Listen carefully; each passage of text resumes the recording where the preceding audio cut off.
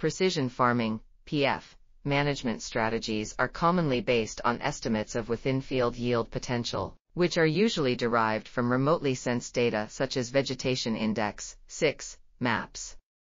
However, these estimates lack important information, such as crop height.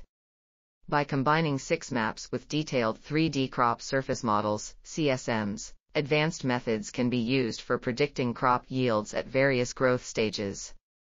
An unmanned aircraft system, UAS, was used to capture standard RGB imagery datasets for corn grain yield prediction at 3 early, mid, and late season growth stages. Imagery was processed into orthophotos for crop/non-crop classification and 3D CSMs for crop height determination at different spatial resolutions.